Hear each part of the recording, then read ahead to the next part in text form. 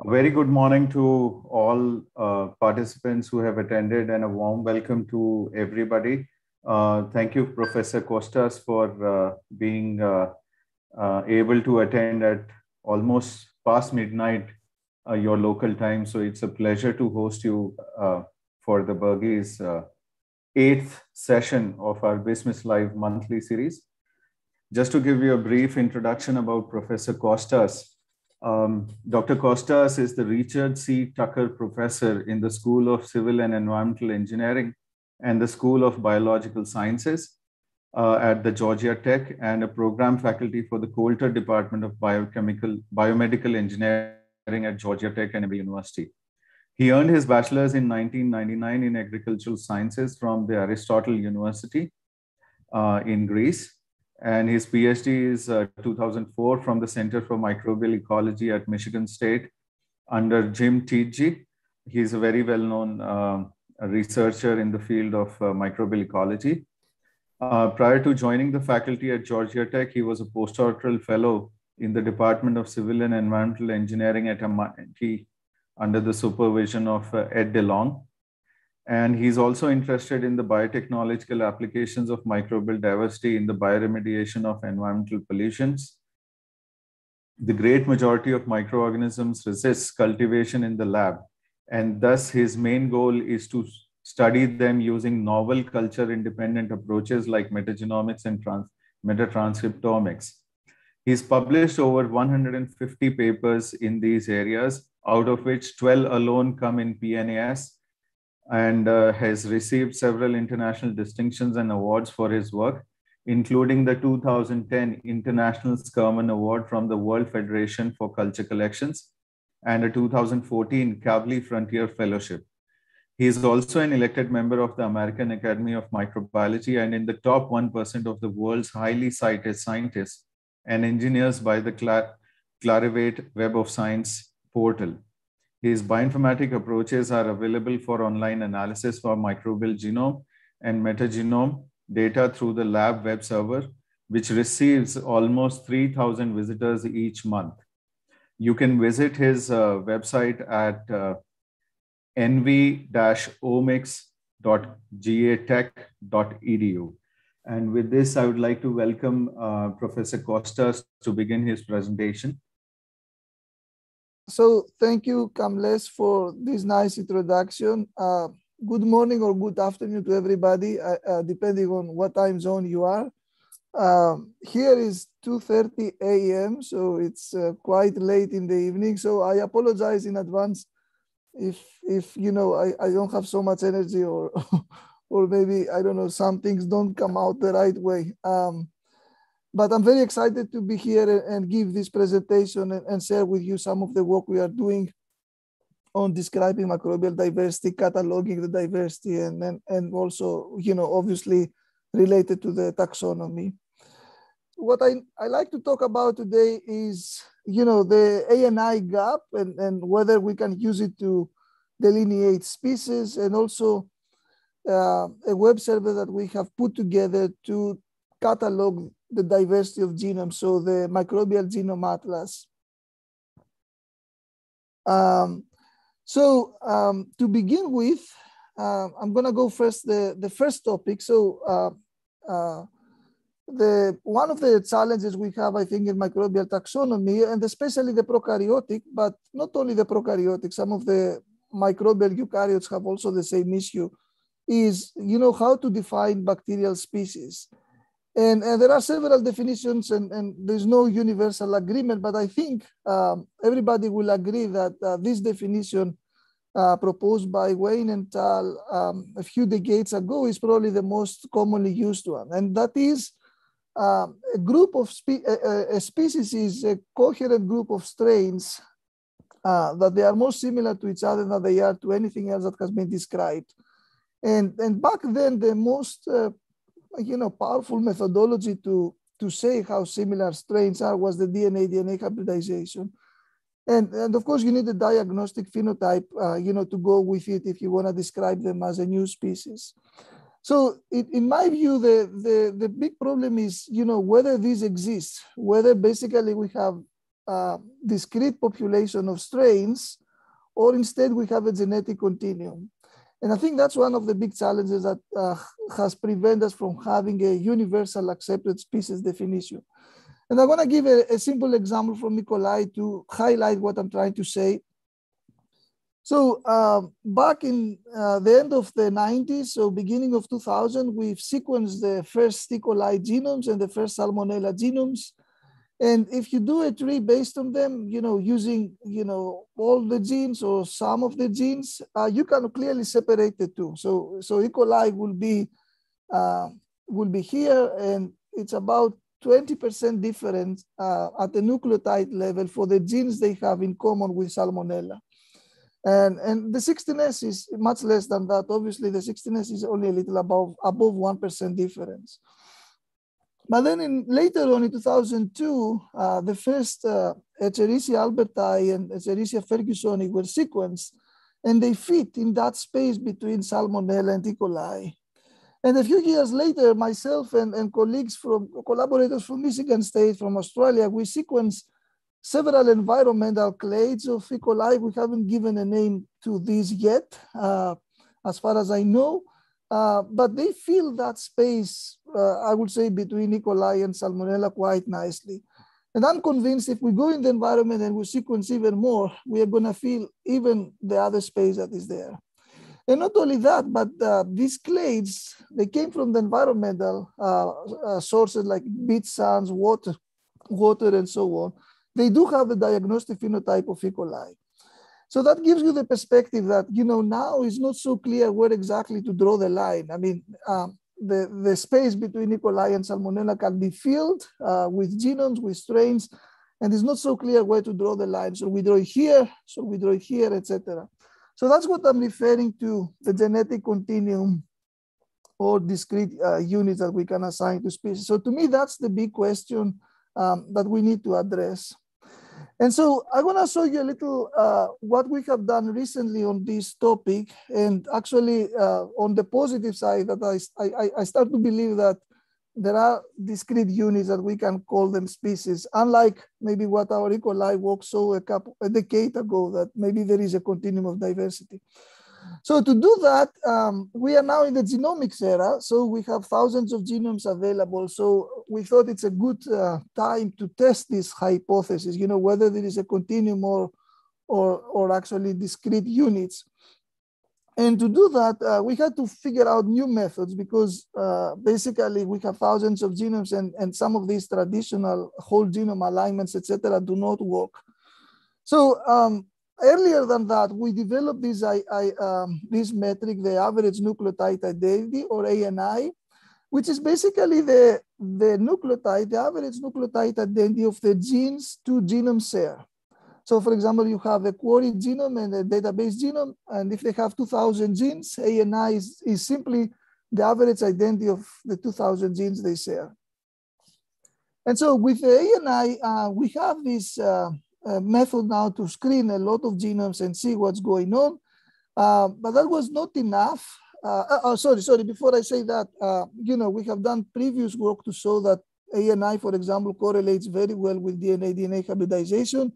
This is one graph from this paper, which basically shows you every dot here is a comparison between two genomes and show you the DNA hybridization, the traditional method versus the ANI.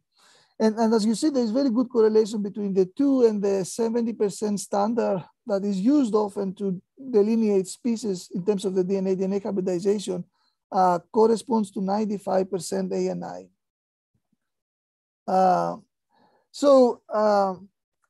I see somebody raised the hand, but my understanding is we have the questions at the end, unless you guys cannot hear me or you need me to repeat something. So I will take the questions at the end. And so ANI was the best method for the genome to reflect the DNA hybridizations out of several we measure actually. And there was very good correlation between the two. The 70% corresponds to 95% ANI. But as I was trying to tell you is even with that traditional way of doing ANI, we cannot scale up. Right now, there are more than 100,000 prokaryotic genomes in NCBI. And so we needed some better way, some faster way to calculate the ANI. And so together with a graduate student at Georgia Tech, Siraj Gain, who is actually from India, and he's back in India as an assistant professor a year ago or so, we came up with a fast ANI. So the fast ANI, the paper is published in 2018 in Nature Communication. You can find all the information. But basically, it predicts the ANI with the same accuracy as our traditional blast-based method, but it does it much faster, like 50 to 100 times faster. And it does it based on k-mers. And with Siraj, we saw that actually there is very good correlation between the traditional ANI and the fast ANI, and some other competing, I would say, method, like for example, the mass don't give as good as reliable ANI values as fast ANI, especially with fragmented genomes or genomes that are, somehow divergent, like they show 80% ANI, whereas our fast ANI approach gives us essentially the same values in the range of genomes that are related from 70, 75 to 100%. And so with fast ANI, we said, okay, let's look at the genomes that are available in the CBI. Back in 2007, 2008, there were about 90,000 genomes. I'm trying to remove this thing. Anyhow, there were about 90,000 genomes, and so we did 90,000 prokaryotic genomes, and we did the all versus all comparison. So this is a key figure from the paper that shows you basically the ANI values among all these genomes. And so we are talking about 90,000 by 90,000, which is 8 billion comparisons. And so as you see on the graph, it's really striking. There is a clear bimodal distribution.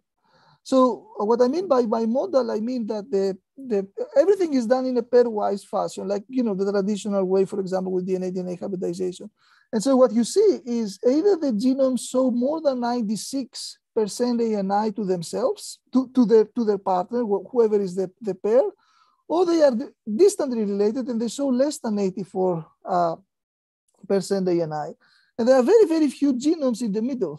Actually, there is only like 0.17% of the total data that are between 84 and 96% ANI. So when I saw this data, I became quite excited because it does indicate that there are, discrete units, like genomes either are very identical to each other and they should be in the same species, or they are actually very divergent. And there are some in the middle, but it's biology. There are always exceptions. And I will talk more about this in the middle shortly. The other thing that was very interesting to me was the way we have been classifying these genomes to species is consistent with that gap. When I say gap, I refer to this lack of data between 84 and 96. So as you see, when we pay them, for whether they belong to the same species or not, that's the blue. The great majority of the genomes that are above 96, they belong to the same species. Very few exceptions exist. Like for example, the E. coli versus Shigella, that's a known example. That's the green data. There are hundreds of E. coli and Shigella genomes in this collection, so they make a substantial part of the distribution, and they are assigned to not only different species, but also different genera. But overall, it's quite consistent with how we name them, that ANI gap. And I think that makes it actually quite exciting. And of course, there are also some exceptions on the other side, organisms that are very divergent and they are still assigned to the same species, but they make a tiny fraction of the distribution. As you see, the light blue here is very small compared to the red, which is the different species. And so this, was the first kind of strong indication to me that maybe out there in nature, there are discrete units, and that 95, 96% ANI describes it well. I'm going to say here, open a little parenthesis, other tools are available, like for example, the MOTU paper that are using not the whole genome, they are using some universal gene, like for example, the ribosomal proteins, DNA polymerases. And because these genes are very conserved, much more conserved than the average, when you do a similar analysis, you see secondary peaks and so on. And I think it's because of the markers they are used by these approaches. They are not so sensitive at the species level. Whereas with ANI and the whole genome, we do see a clear, bimodal distribution as I described. So that was based on the genomes of isolates, and as I said, it was very encouraging. The question was, there is always isolation biases, and this is a collection of thousands of genomes, but they come from many different samples, from many different researchers. It's whatever you can find in NCBI essentially. So we also wanted to see, what about the natural populations? Do they also form something similar? Do they also have a sequence discrete area like we saw with the genomes? And so we tend to metagenomes to assess that. And here is a schematic of our approach. So we are talking about, you extract small fragments from the environment. Using bioinformatics, we can build the metagenome assembled genomes, as we call them, the MAGs. That's what MAG stands for. And so to test that idea, is there a discrete population there, or there is a continuum? We did the following. We did what we call the read recruitment plots. So that's what you see here at the bottom.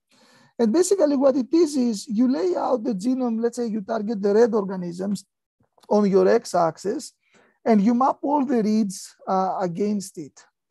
And so if the picture is similar with the isolate genomes, if there are sequence discrete populations, what you expect to see is all the red reads will map to the red genome with high identity above 95.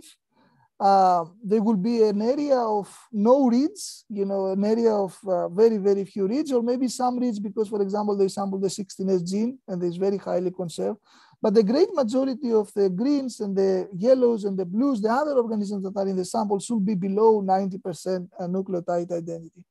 So that's the expected signal if we have sequence discrete populations. And the expected signal, if we don't, will be something like this. Like all the reads are all kinds of identities, and it's a mess, and you cannot really see an area of discontinuity.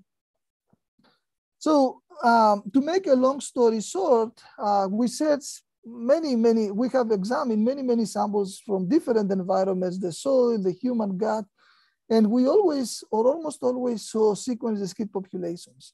And so this is a picture from one of our very recent papers on this topic, published just earlier this year. It's a more complex recruitment plot than the one I showed you before. This is based on Illumina data, so it's more short reads. And so the main panel is the same, is short reads are lying against the genome, the reference genome. In this case, it's a unclassified actinobacterium from 1,000 meters deep in the Gulf of Mexico against the metagenomic library that came from the same sample. And so the other panels here, we explain them better on this paper, on these two papers. The number 2 on the top shows you what is the average coverage across the genome, separating the reads that are above 95% versus those that are below. So the above is the dark blue, the light blue is the below the 95%. And I think what I'm gonna emphasize for you here is the panel 3, which basically shows you how many reads are in every unit of identity. So this is a cumulative line that shows you how many reads you have at every position of identity. And so, as you can see, there is a clear drop of reads. There are many reads at 99, 100% identity. The one is above the other, that's why you don't see them. But when you do this quantitative view, it's clear that there are about 2 orders of magnitude more reads that are 99% identity versus 95, 96. And so we see something very similar to what we saw with the genome. We see that bimodal distribution, and then all the other populations are much less identity to the reference. And we will define a new term, if you like, the ANIR, for the identity of reads against the genome as a metric of how clonal the population is or how non-clonal it is. So basically, we saw exactly the same picture as with the genomes, and I think that makes it very exciting. That basically, I think now I start believe that there are discrete units out there, and we have the tools, for example, with these recruitment plots and the metagenomes to identify, track them over time or over space with the sampling and so on. To finish a little on this topic, I wanna say that very recently some people challenged that. So there have been, for example, 2 papers that say that there is no ANI gap because there are genomes in intermediate identities. what these folks have done, they basically sampled this distribution to maximize the diversity among the genomes you sample. So essentially, they remove this part, and they show that there is, a continuum of diversity. Nobody denies that, because as our own work has shown, there are these genomes in the middle. And I think one of the challenges for us as a community is to figure out what they are. Are they genomes to become new species? What is going on? However, we have addressed some of these concerns. We offer our opinion in the Nature Communication paper. And basically, we believe that in this business, you have to have the quantitative view. Yes, there are some intermediate genomes, but they are much rarer than the ones that are in the same species, or they are too divergent to be compared. And so just to give you an example of what I mean, again, from our recent paper, I'm gonna go back to the water column of the ocean. So one organism that I like to study is this group 1 Crenarchaea. Now they are called the Pharmarchiota. So basically, we have recovered the genome of this organism from 5,000 meters, and we did these recruitment plots using the 5,000 meter as the reference genome.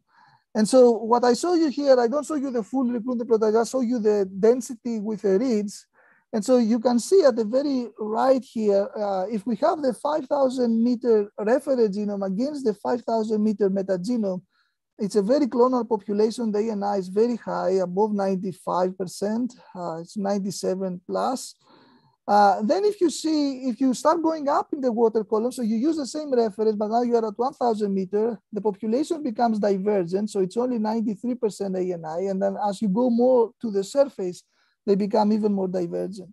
And so what I'm trying to say is, if you look at the 5,000 meter, there is something that is a unique, discrete population. But if you merge all this data together, you're going to see all kinds of identities from 85 to 99% ANI identity.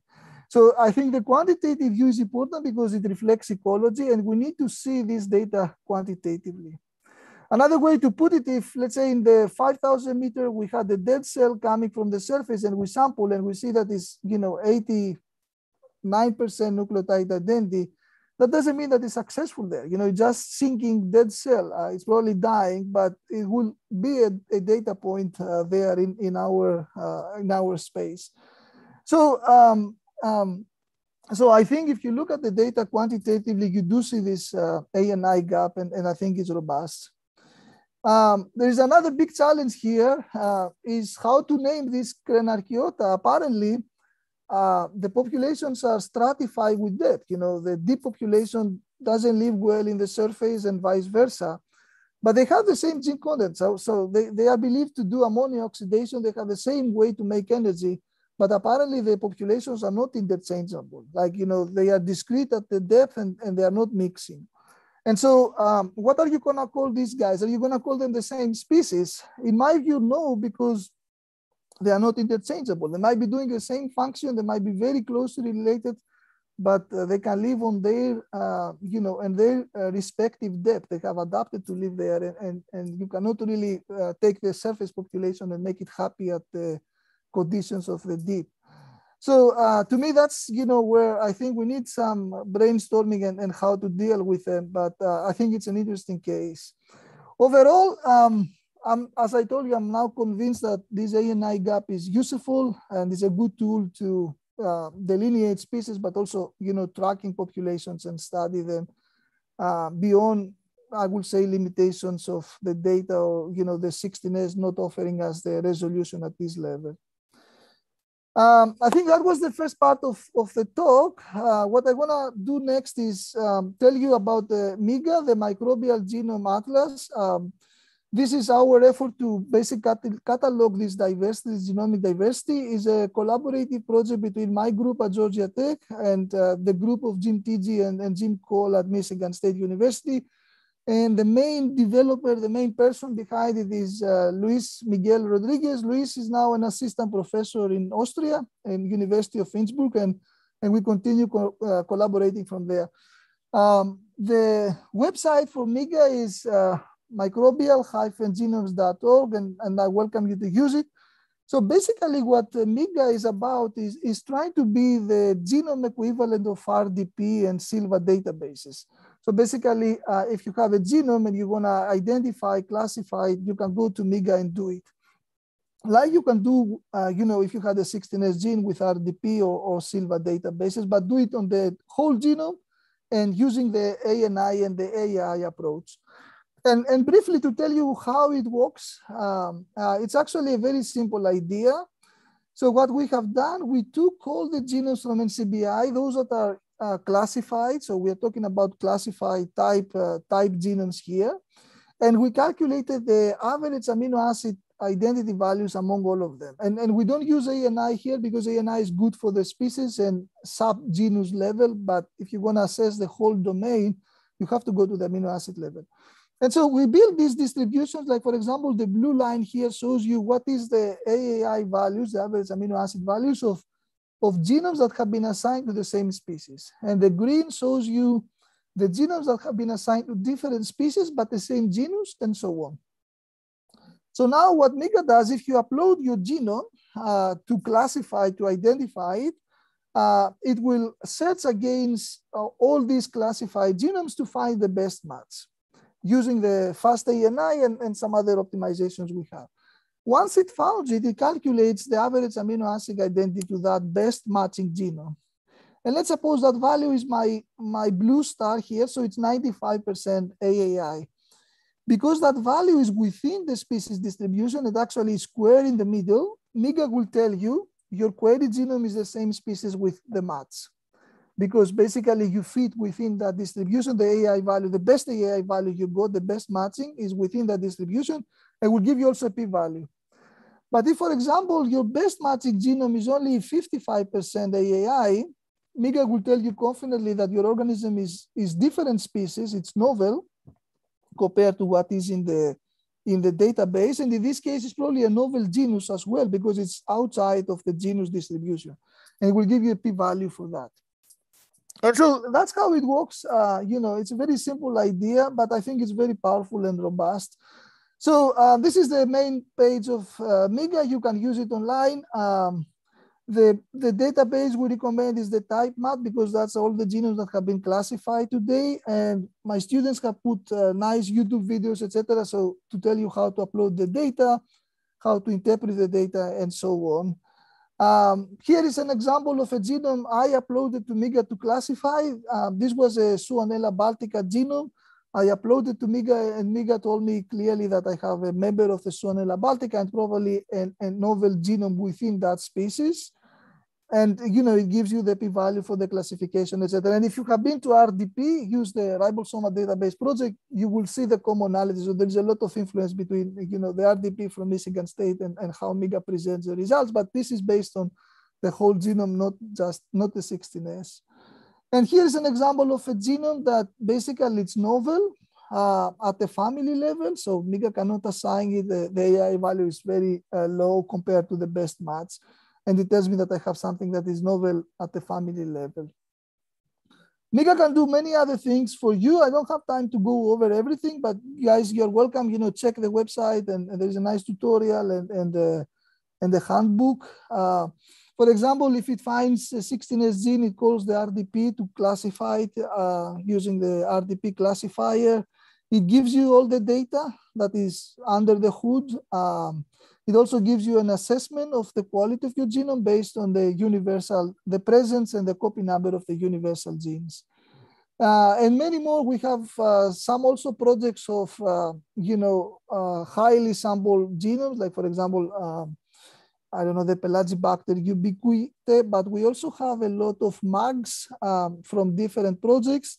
And very soon is going to be a new project there that is going to have all the MAGs and SAGs and single amplified genomes that have been released.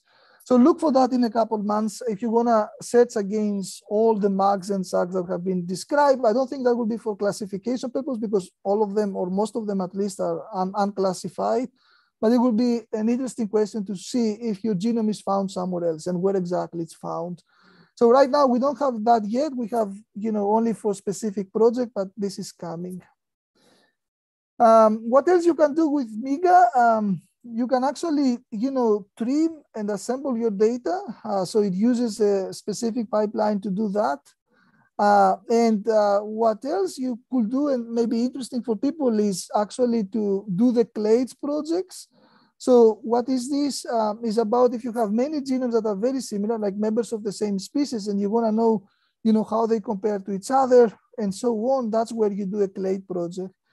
And the clade project essentially calculates the ENI values among them. So in this case, we are talking about very closely related genomes, and using a combination of the PAM and the silhouette algorithms, which is the state of the art in computer science in terms of classification, it calls subclades within your species. And so it will give you a resolution within your species. And as a simple example, we did that with Bacillus anthracis. So for those of you that Bacillus is one of the most clonal genomes. So the genomes are more than 99.9% ANI. And you can see that using the clade projects with MiGA, we are able to separate, classify the different Bacillus anthracis in different clades and subclades. And this is very consistent with the state of the art on the Bacillus anthracis group, which is area, like the people that study Bacillus anthracis, they use a few canonical slips, as they call them, because they are the diagnostic. And you see that with MiGA, we basically get the same clustering, but we also get higher resolution, like longer branches, etc. So basically the ENI value, even the second and third decimal point, can be quite powerful, as this Bacillus anthracis case shows you. And you can do this microevolution, microdiversity studies with a clade project. Because it calculates ANI, it also calculates how many genes they have in common and which are different. And so with some scripts, you can easily extract, which genes are the core genes, which are the variable, and also do the gene content analysis among your genomes. And so, that's another unique, I think, contribution here, that, you can extract the data and see gene content difference among your genomes for the clade projects. So a little statistics about the MiGA. Right now, we have more than 1,200 registered users, and we have processed more than 30,000 queries from them. And so if this is going to be useful for your research, please use it. And if there is feedback, let me and Luis Miguel know. In terms of the recent developments, what I will say is, we're working to release the version that has all the MAGs and SAGs. That's on the works. Hopefully it will be available before the end of the year. What is available right now, you can actually run MiGA on Exceed. That's the NSF supercomputer. So if you Google MiGA on Exceed, you can find the same implementation we have. Right now, MiGA, the main one, is run off my computer at Georgia Tech, my cluster. And sometimes it's down because we are maintaining it or other issues. MiGA on Exceed will be an alternative. It is the same, web server, and you can use it for free. And so please use it. And we are very close to release also a container, a Docker container, so you can download and run it on your own computer. MiGA is also in the cloud in Amazon. And there you can do your clade projects, etc. So far with the web, we have off Georgia Tech, you cannot do the clade project, but if you go to Amazon, you will be able to do the clade project because they are more intense computationally and they require much more resources. If you have a clade project, let me know. Maybe we can also do it together or help you get started with a cloud. I think that's what I had about MiGA, and I'm almost done with my presentation. I'm gonna touch briefly on two topics, but not too much because I think some of the previous speakers of this series, they have touched it much more than me. But I'm also happy to discuss it and give you my perspective. And so I'm switching gears now. I'm talking a little about taxonomy. And so with Frank Loeffler and Rob Sanford and Karen Lloyd, we published a paper last year in Trends of Microbiology with this title, so Microbial Taxonomy Running Amok. And what we mean is right now, if you have a genome, and let's say it's a classified, it's a known species, if you search on the web, you may find a lot of different names for it. So here is a table from that paper that shows you specifically the organisms that we care and we study for bioremediation. So like the geobacter and the geomonas, and that's organism that we were familiar. But in 2020, the same genomes have been classified with Silva or the GDDB from the Australia group as a different phylum, but different genus. So it's exactly the same organism, exactly the same genome, but they classify differently. And so if one searches around the internet, you can get quite different taxonomies for the same organism. And I think that has created quite a bit of trouble. I think it's chaotic right now. And that's why we said in the title that we are running amok. The internet has a lot of power and you can disseminate information very easily. But I think we need to be careful. And also in this case, these taxonomies were available even before the paper that described these names came out. And so people started using it, and that's how it came to our attention. They were asking us, what is our organism? Is it geomonas, how we call it, etc. So what I'm going to say is I think this is a problem, and I think we as a community need to come together and decide on some, best practices to basically deal with this, because I think we are creating confusion, even amongst us as experts are confused sometimes. And I think it's an important situation that we need to do something about it. The internet gives a lot of power, and you can disseminate information, but some of the users don't know how to use it, and they just find it and use it. And I think it's creating much more confusion than it's actually doing good. And so I think in this paper, we call for some best practices, and something needs to be done because the situation is confusing, as I said. I think a lot of these renaming and new taxonomies come from the fact that the original taxonomy has a lot of overlap. What I mean by overlap, I mean, sometimes organisms that are assigned to the same species, they have so much difference between them, they are divergent, that they should have been different genera or even families sometimes. And so I think some people are trying to correct that, but I'm not sure. I think it's done in an ad hoc cases without agreeing on how to do it.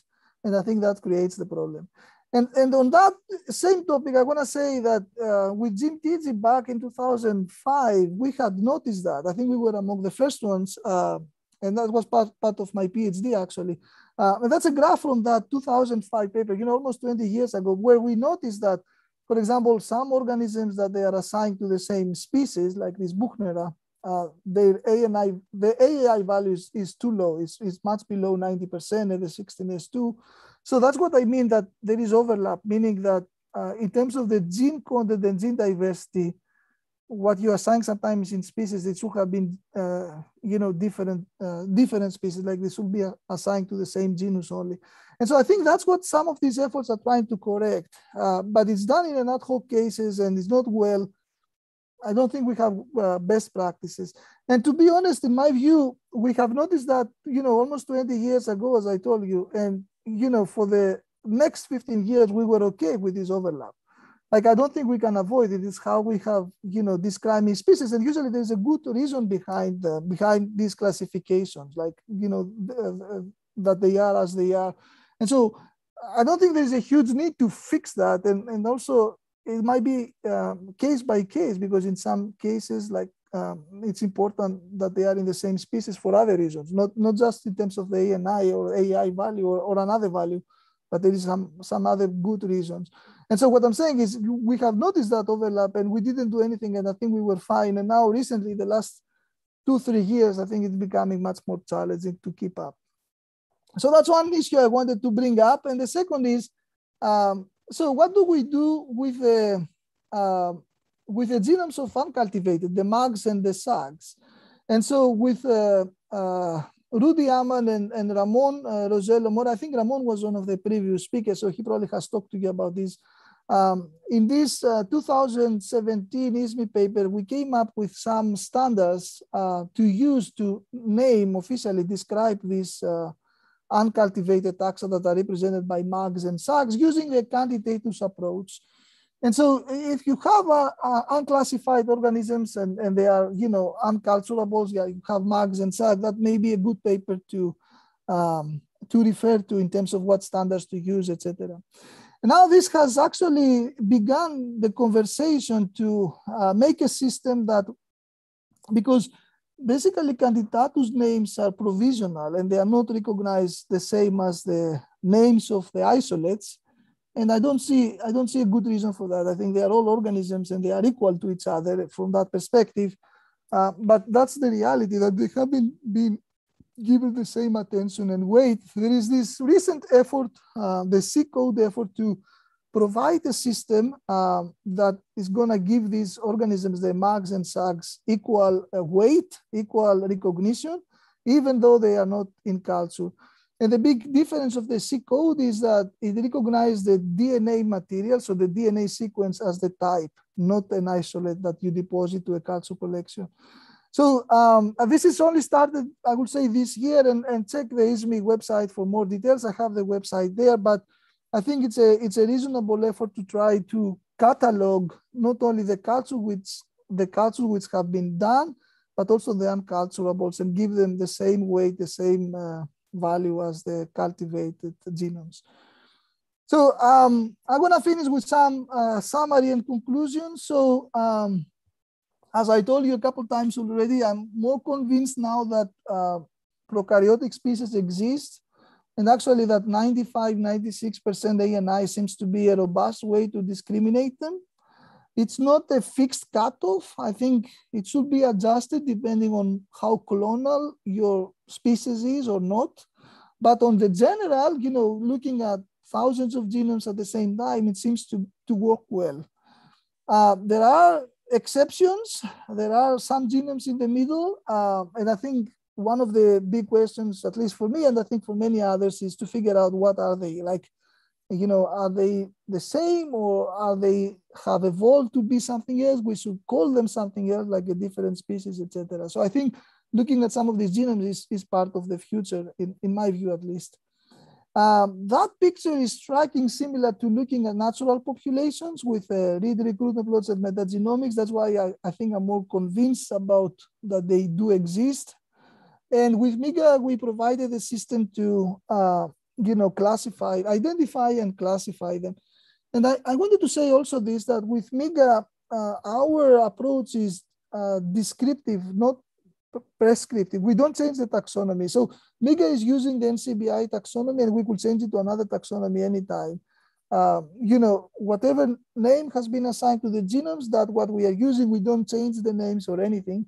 And what is using is the NCBI taxonomy right now. It's just a convenient way to find your best match, and based on the ANI or AAI values, to say how novel your organism is. Is it a novel species? Is it a novel genus? What it should be. And then, some of the additional and unique, I think, capabilities that MiGA offers, it allows you to do this microdiversity studies when you have genomes very, very closely related to each other, and you want to know, how many lineages you have there, how the one is comparing to the other, what gene content difference they have. You could use MiGA to do this on a more high throughput that you will do manually, for example. I think that's all. This is, my group. It's a photo, I think, almost 1.5 years ago, like old. But with COVID, we haven't been able to meet much. Now this is changing. I highlighted the work of Luis Miguel here and a few others. If you are interested to join the group and work on some of these topics together with me, please shoot me an email. The email is kostas@c.gatech.edu. The website of the lab is nv-omics.gatech.edu, and if you look under the tools, you're going to find the links to go to MiGA, calculate ANI values, and several other tools we have developed, but I didn't have time to talk about. Thank you very much for your attention, and I'm happy to take any questions. Thank you, Kostas. That was really wonderful. We learned a lot about what ANI, AAI, and the MiGA server, and especially it was interesting to know that you have found out typical examples that are creating confusion in the taxonomy, and with the taxonomy going amok. It's really interesting because our aim is to make the microbial taxonomists realize that with the C code coming in, there is a lot of avenues we need to discuss about the metagenome based identification of organisms, candidata status, and all of these other things that are probably going to create either a conflict or will merge with the ICSP code and using our own taxonomy and how we can resolve this. So it was really interesting overall. I enjoyed personally, and I'm sure our participants have benefited a lot. I'll move on to the questions. There are a lot of questions for you, and I'm sure I you should will. also say that NCBI is mostly Berg's taxonomy, I believe. They might also change some names, but it's a small number. So I think they are using Berg's taxonomy largely. Yeah. But I agree with you on all your comments. Yeah. I'll start with the first question that comes from Bhagwan Rekardwad. The question is, today's classic concept of species-based is a result of limitations in cultivation and understanding actual microbial diversity. In this context, how does the 95% ANI offer to classify these organisms to perfection? So I don't know. This is not an easy question to answer, but it looks like from the metagenomes and looking at natural populations, like for example, looking at this Crenarchaea across the water column, but also same depth across the oceans. Like if you take the 5,000 meter metagenome population from the Atlantic, is the same as the one in the Pacific, is the same in the Mediterranean. Mediterranean doesn't get so deep. We have only 3,000 meters samples that I'm aware of, but it's the same population at the same depth. So what I'm trying to say is the natural population that doesn't have the cultivation bias looks a very similar picture. So that's why I think it's something more universal, and I don't think it's limited by cultivation. But the thing I wanna ask people to pay attention is, don't think it's always 95. Some populations are more diverse. Like for example, the Prokaryotic, the photosynthetic, the most abundant photosynthetic organism on the surface of the sea, we see the ANI threshold there to be 92, 93, because I think that population is older and has accumulated much more mutation. So my advice is always look at your data and see if you have a more clonal species or a more, with more diversity. And 95 is the average. Like, having looked at many different organisms, usually it is 95, but not always. So I think what I like to suggest to people is examine your data and the diversity you have. But the existence of the gap is almost always there somewhere. It might be at 97, it might be at 92, I don't know. Depends on the species and depends on the organism. Correct. Yeah. So moving on to the next one, can we find all metabolic pathways of microorganisms through metagenome? I think the answer relates to the coverage. If we have better coverage, the answer is yes. Yeah. So yes, I think that's what I was thinking, that it depends on if you are able to recover a good MAG. So if you are able to recover a good MAG, and there are tools to tell you, this is a highly complete MAG, I think the majority, the genes that the majority of the population that the MAG represents, yes, you can cover it. But if it is low coverage, no. And usually a rule of thumb based on our analysis is you need at least 7x or more to be able to recover a good MAG. So if it is 1 or 2x coverage, that means, how many times every position is covered by reads, or if you have only a couple of reads, you cannot get a good MAG. You need at least 5 to 7x coverage to get a good one. Yeah. The next question comes from Ho Kian Mu. The question is, what's the biggest difference between GTDB and MiGA, especially in the taxonomy aspect?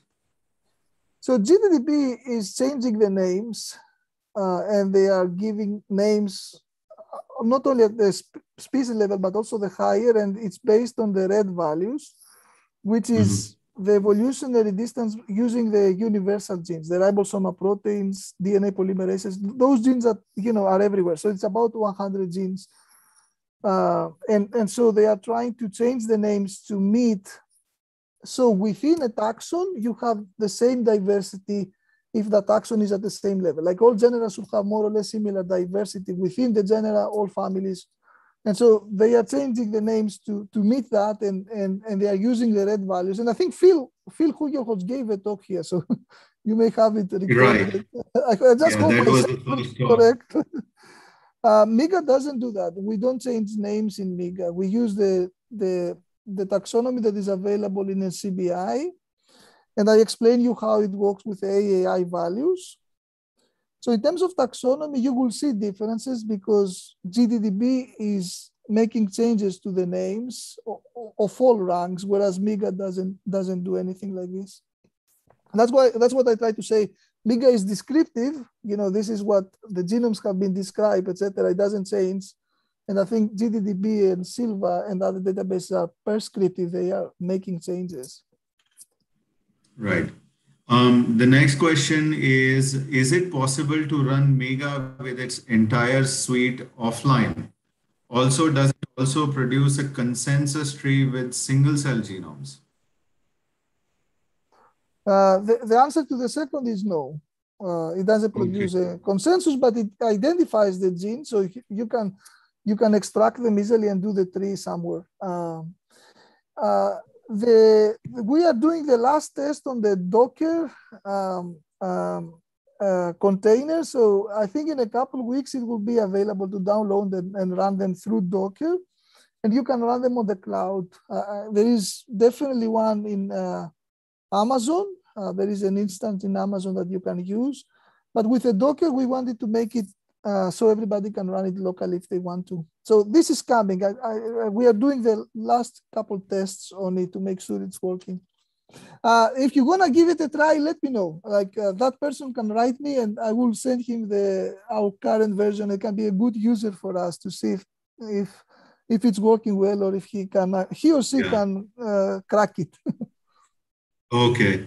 Well, the question is from Dr. Somak Chaudhary, and he is part of the genomics facility that I'm setting up. So he'll soon get in touch with you. Okay, sounds good. Yeah, okay. The next question comes from Joan Guzman, and the question is, can you please tell us the reasons why do you think the ICSP rejected the consideration to use sequences at type strains? You should ask them, not me. I didn't vote. I didn't have the right to vote. So some of the reasons that have been put forward, I think it's published, you should read, but I think some of the reasons that put forward is that, the type material is the isolate in a culture collection. And so the genome cannot replace that. Because, with the culture, you can do a lot of things. You can validate the culture, whereas with the genome, they were concerned that you cannot validate and so on. I don't agree.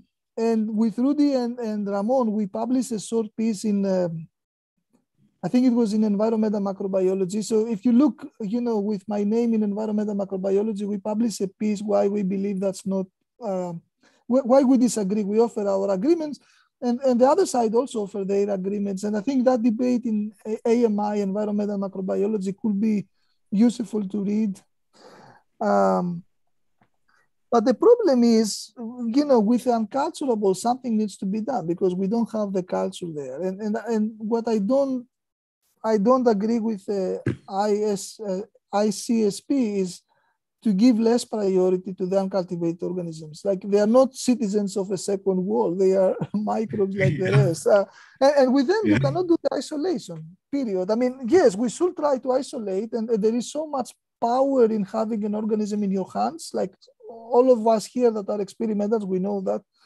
But, sometimes it's so difficult and you cannot get it done. So why not describe it? Like, for example, these Krenarchaea that are big important ammonia oxidizers, but we cannot grow them in the lab, we should be able to give them a name so we can communicate about them, and they are there, they exist, and they are important organisms. We study them with culture-independent approaches. I don't see a reason that, the name assigned to them should be of lesser importance or priority, personally. But, that AMI debate might be useful to read, I think. And if you cannot find it, shoot me an email, and I'm happy to share the papers. Sure. The next question comes from Xiaojian Wu. The question is, if ANI is greater than 95%, for example, 95.5%, but there are differences in physiological and biochemical experiments, how should we explain it when we want to decide whether it is a novel species in the paper? So, as far as I know, you need to show genetic discreteness and you need to show phenotypic discreteness to describe a novel organism. So if all your strains are, very, very closely related, and there is a 95.5, they are more than 98, 99, and there is a 95.5, as the example says, there is some discreteness between them. It's a couple units of ANI. And by the way, let me say this, a couple units of ANI translate to thousands of years of evolution. Like, for example, the E. coli to Salmonella, the ANI is around 82, so 18% difference, 1/8. And the best estimates we have is that E. coli and Salmonella are diverging, are evolving apart for 100,000 years. So a couple units of ANI corresponds to several thousand years of evolution. It's not like, they will become a couple percent different in ANI within our lifetime. No, they will take thousands of years. So to me, in that case, maybe your discreteness is at higher level. And I think since you have a very important diagnostic phenotype, you should be able to describe it as a new species. So my suggestion would be write your paper and let the review process tell you what should be done. But the way I see that example, if I was one reviewer, I would say, yes, do it. If there is some level of discreteness and there is clear phenotypic discreteness, they should be able to describe it as a new species based on that biochemical or diagnostic phenotype. If I was a reviewer, I don't know how other reviewers will do. Okay, yeah. Next question is, what's the advantage? It comes from an anonymous attendee, and the question is, what's the advantage of Kmer-based ANI calculation compared with ortholog-based ANI calculation? So the Kmer also finds the orthologs. It finds the pieces of DNA that are orthologous, but it does it much faster. So depend on the genome, at least 50 times faster. So if you have a couple genomes, you don't have to do the fast AI because you're going to get them done in a couple minutes. But if you're doing 8 billion comparison, and in one case it does 1 minute, and the other case it does less than a second, that makes a big difference. But essentially, we get the same values for genomes that are in the range of 75% ANI to 100%. Like in that range, you get the same values. Yeah. Just one if you can add the question to here. Can I? Sorry? Can I add the question to this conversation? Yeah.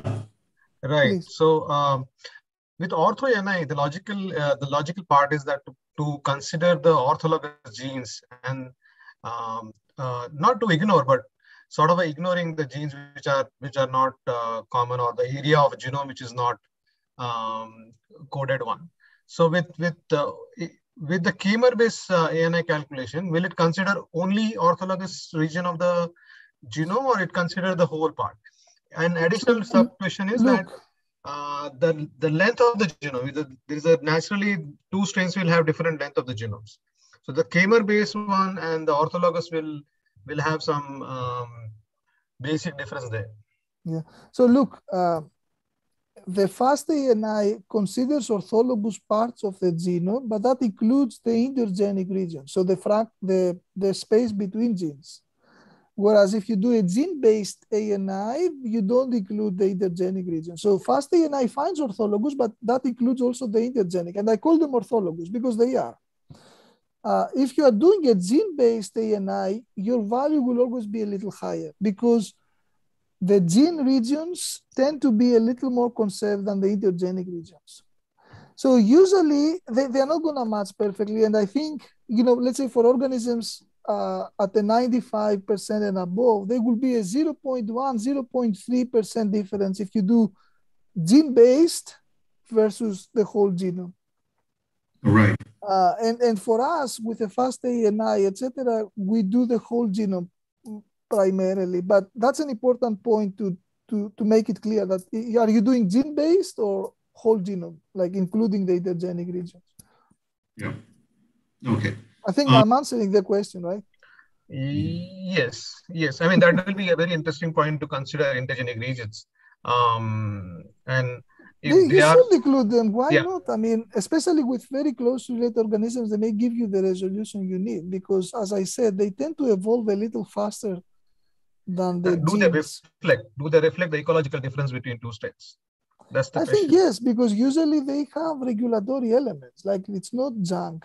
For bacteria, it's not junk. Yes. There is not so much junk in the genome, but they tend to evolve a little faster.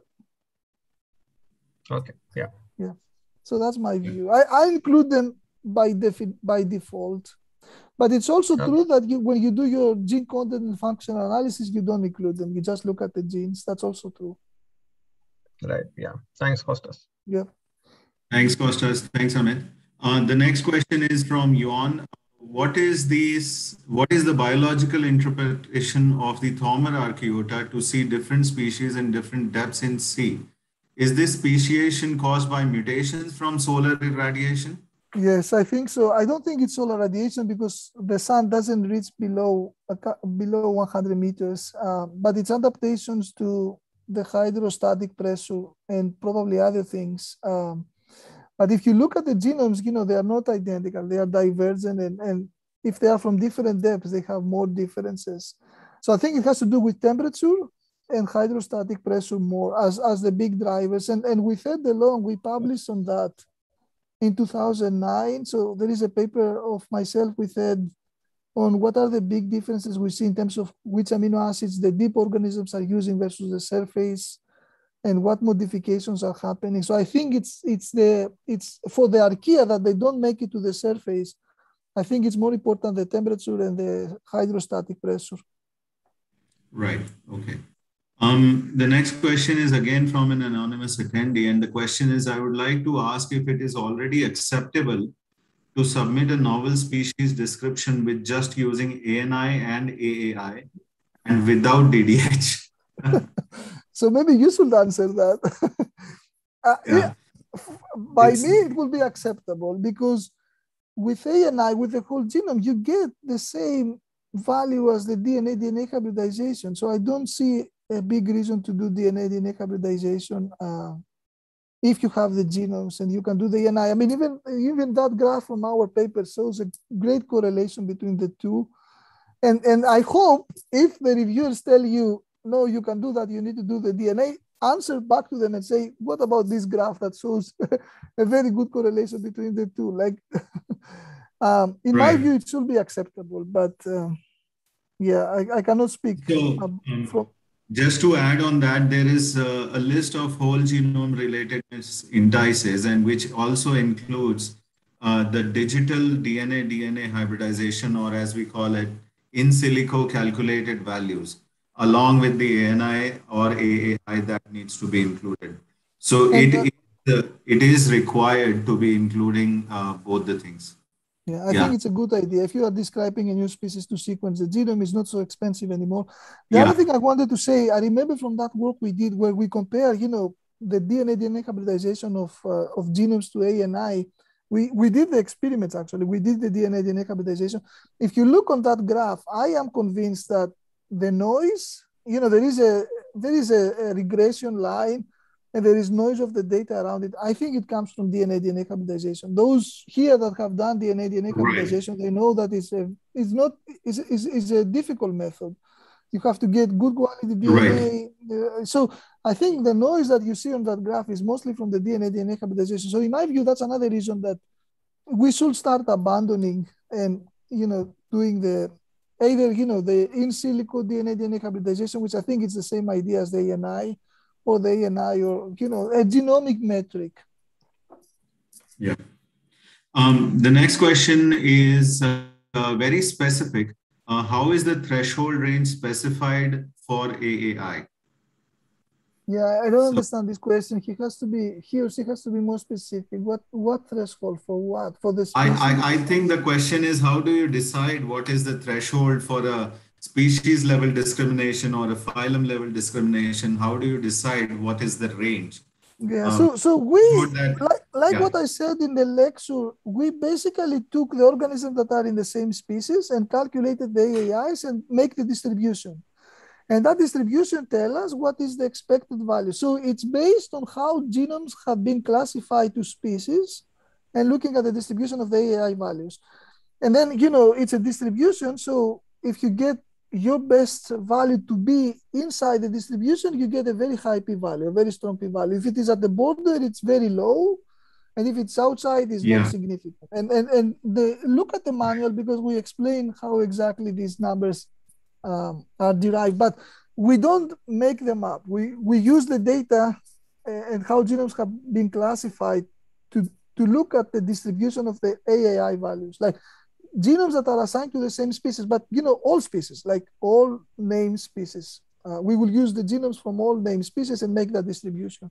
So I don't think it's biased, by a few phyla or a few taxa. It's representing the total domain of bacteria and archaea. Yeah. The next question comes from Devananda. The question is again very specific for Streptomyces species. What's the maximum 16S sequence homology limit for an environmental isolate to be likely to be a novel species? Yeah. We are talking about a single gene, and that's not going to be really accurate, especially with the taxa that has about 780 different strains. And Wenjun is an expert working in Streptomyces, so I'm sure he has a good answer for this. But Kostas, you can try first, and then Wenjun. My answer would be 98.5% 16S identity. Like, if your genome, the 16S identity to anything that has been described is less than 98.5, it's highly unlikely that the ANI will be above 90, 95. I think you have a novel organism in your hands. And if you have a diagnostic phenotype, you could describe it as a novel species. It would be nice to sequence the genome, because I think that's where we are going, and we should all try to do that. But I still believe the 16S a lot. Just, when you have a match that is above 98.5, you don't know. You could still have a novel organism, very divergent, but the 16S is so conserved to the close relative, and you have to look at the genome. But 98.5, I think what people will use right now, the 97, which was the original one, there is a lot of work that shows that it was too liberal. It can be higher, more stringent, 98.5 or 0.6 for the 16S. Okay. Wenjun, you would like to add something, especially for Streptomyces? Okay. First, about Konstantin, thank you very much for your wonderful and informative talk. I learned much more information from your presentation. Just that question, for the Streptomyces, I know this participants. I have some collaborative with this scientist. Before I have talked this question with Professor Jung-Sek Chun, from Seoul National University. He gave the answers, for the Streptomyces, more, even 16 SR genes with 1990% similarities, even maybe is most candidates potential novel species. So the Streptomyces is more unique than other actin bacteria. But here, you know, Kamlesh, I have one question to ask the Konstantin. You know, your talk is very important for our taxonomists and even for microbial systematics. Just I'm special, you know, noticed many participants ask almost the similar questions. You know, your database for the you know, metagenomes, and also the big group from Australia. You know, last time we also invited Philip Hagenhorst also give the talks with GDTB database, and also just that participants asked the question about the other database. You know, for our taxonomists, the big challenge is for the cultivable, you know,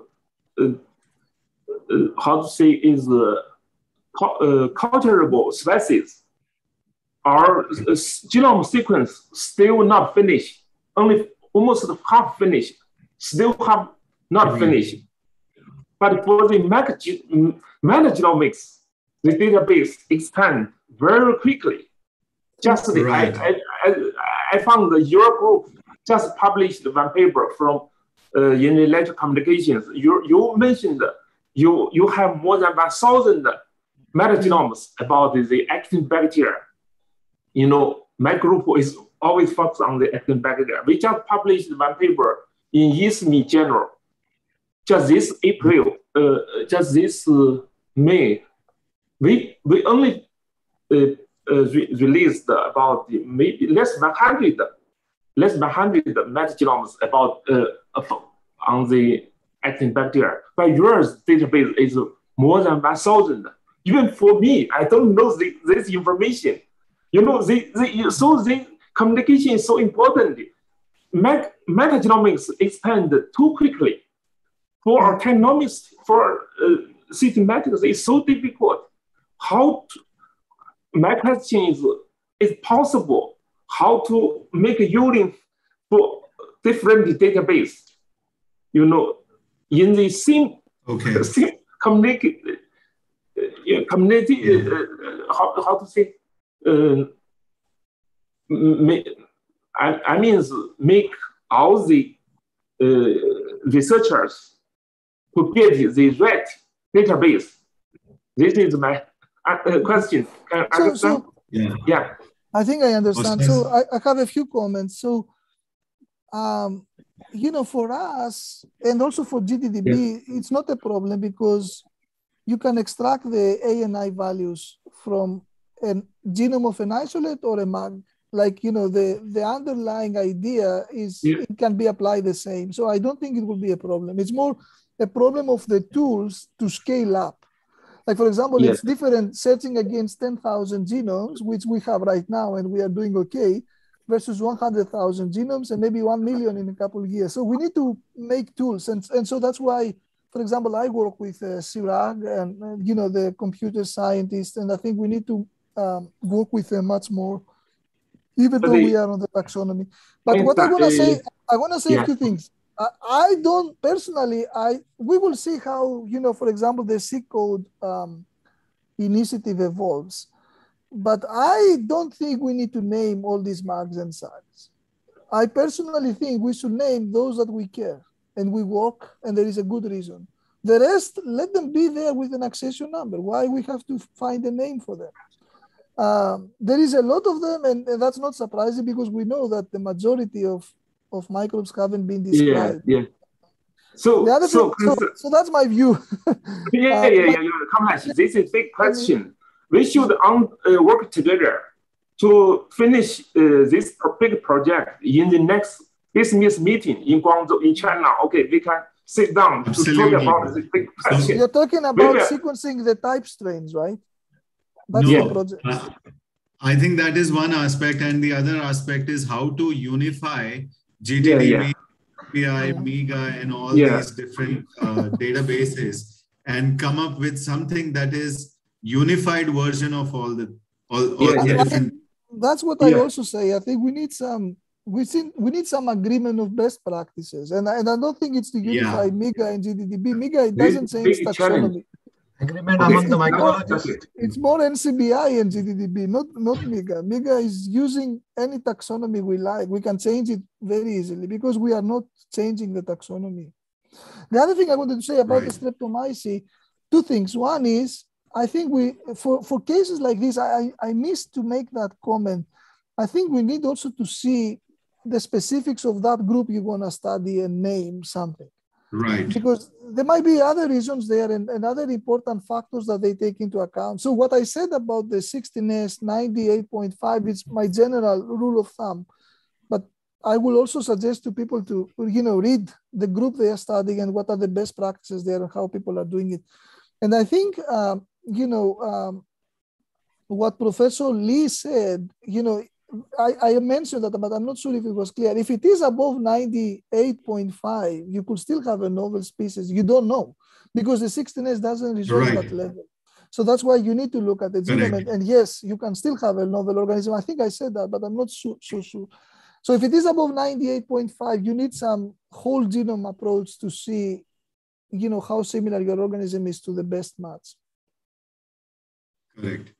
The next question I would love to work with you guys and see how we can unify things. So, thank you very much. Thank you very much. It's too late for you. Okay, Kamlesh, please. We'll take this last question, and the question actually brings us back to the same debate amongst the taxonomy of GTDB, NCBI, and MiGA. In your opinion, which is the most robust for taxonomic assignment of specific genes? Specific genes or specific genomes? Because I think it should be genomes. Genomes. Yeah, it should be genomes. So let me repeat again. MiGA is using the taxonomy that NCBI has. So it's not a new taxonomy.